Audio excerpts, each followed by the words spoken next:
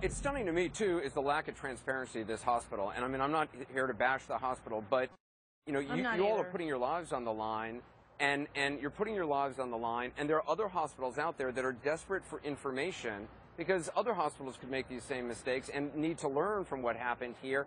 And this hospital has just been silent. They have been silent until you really come forward. And I mean, that's why I think what you're doing is so brave.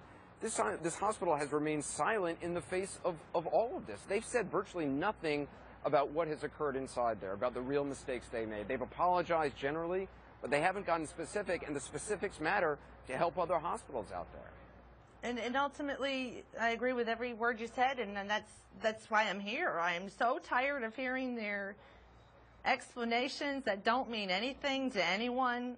I'm tired of them blaming the nurses for being sick.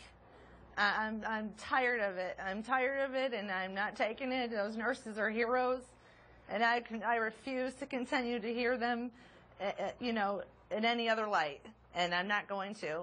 Let me ask you about the medical waste, because that's obviously a huge issue as well. Was there, I mean, there's obviously a lot of medical waste in a case dealing with an Ebola patient. How was that handled? Well, there was no clear way that it was going to be handled.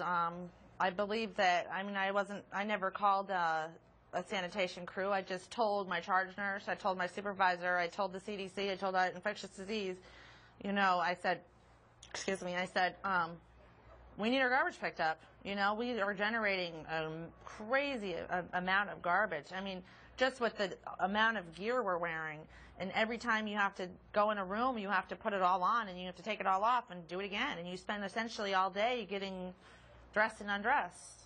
And we were wearing disposable scrubs, paper scrubs, some type of product, and a crazy, massive amount of garbage and waste. Some of it directly from the patient's rooms.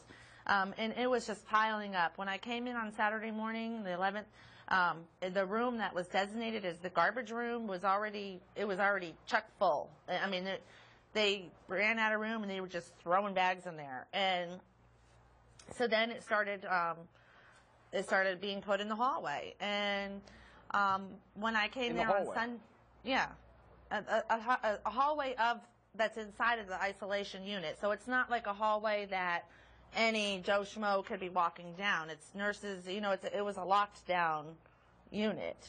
But the CDC and the infectious disease people were walking up and down that hallway without anything on. They had no gloves on. They had no foot covers. They had no PPE on whatsoever. And they were walking right near and touching stuff all up and down that hallway, and then going into areas that were designated to be clean. And that's why I call that scene just an uncontrolled, unsystematic, chaotic, you know, ridiculous setup. Bob, are there whistleblower protections for Brianna?